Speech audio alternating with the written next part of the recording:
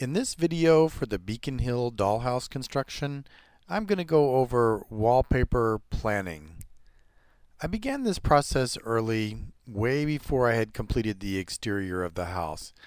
I played around with different ideas about how to finish the interior, and there were many times that I considered leaving this in the yellow primer, but my sense of completion would not allow me to stop without making some effort on the interior. I decided that I was interested in wallpapering the interior, so I printed a variety of different samples. I found some dollhouse wallpaper, but I thought these were too limiting. I began doing web searches for different patterns that I liked and stored these on Pinterest. If the sample was large enough, I used Microsoft PowerPoint to overlap the swatch to make a sheet worthy to print. This is an effective way to get exactly the pattern you're interested in. I usually search for Victorian wallpapers and gravitated to William Morris designs. I thought these would be appropriate for a Victorian house such as the Beacon Hill.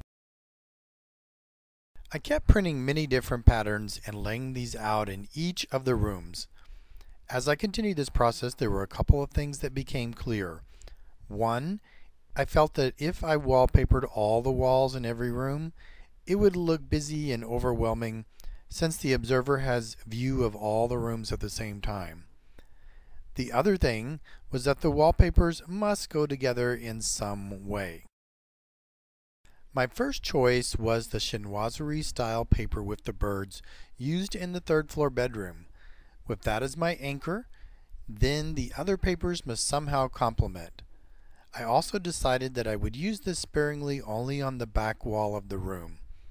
I tried different papers and borders, but could never commit to another paper for that room.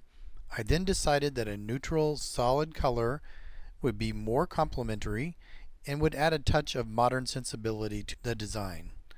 The pale blue color was to be the cohesive element that tied all the rooms together.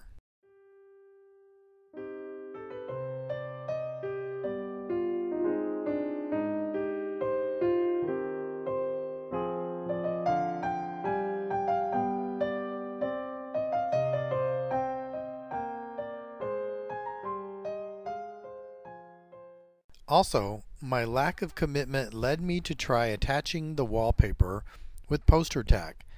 I thought this would allow me to change out the paper in the future more easily.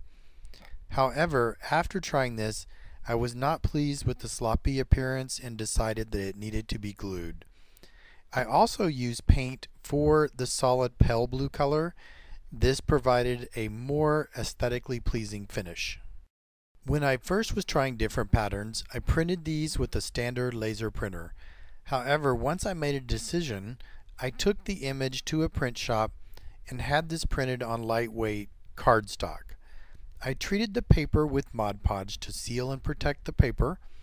This also made the paper more durable and easy to work with. I used a generous amount of glue stick to adhere the paper to the wall, which I thought worked quite well. The final finishes for the rooms will be discussed in other videos. Thanks for watching.